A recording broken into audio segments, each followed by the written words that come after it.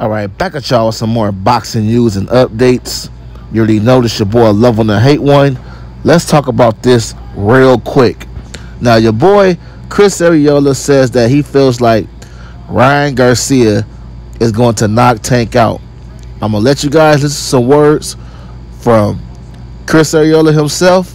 Then I'll be right back. Yes, we know that Tank has hand speed also, but see, Garcia's a big boy. He's a tall kid. He ain't little. He knows how to. He knows his distance. He knows how to counter him right. So it makes out for a great fight. But I got a King winning by knockout. Woo, you heard that, man. That boy said he got King Ryan winning by knockout. He didn't say a decision. He didn't say I just got him winning the fight regardless of how he wins. That boy said by knockout. That's a bold prediction right there, y'all. Now let me give my little thoughts on this real quick. I told you guys multiple times, Tank has proven his chin. Ryan Garcia will have to show some power out of this world to just KO Tank. But the one thing I'm worried about, Ryan Garcia has a vicious left hook. I do want to know how Tank is going to respond to that.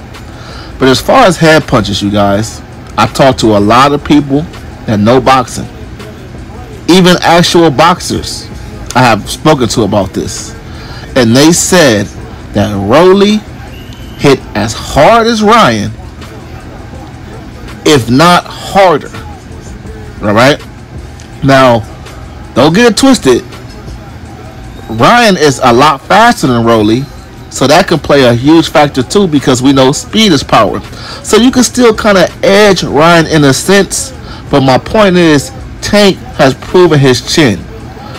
Rolly was catching Tank with some flush punches on that chin, and Tank did not budge, y'all. I'm telling you guys, I said it before and I'll say it again.